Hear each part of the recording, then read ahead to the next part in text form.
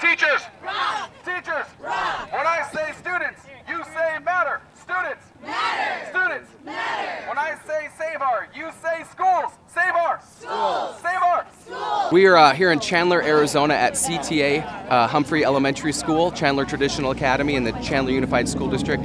We're here to show that we need more funding. I have no idea why here in the United States of America we don't see education as the most important thing out there. We don't pour the money into it. People always say, find a better paying job. That is not the solution. We're doing this because we love it. We love teaching kids.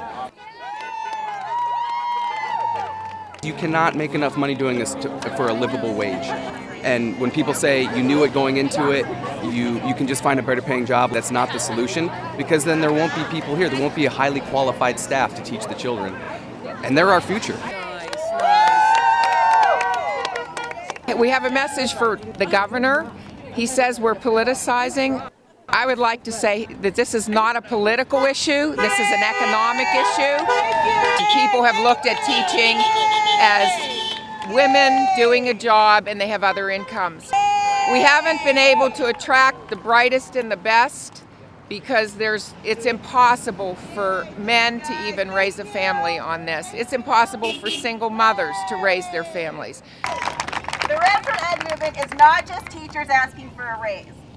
You know, Governor Ducey would be wonderful if you actually listen to us and hear what we say. This is a big, powerful movement.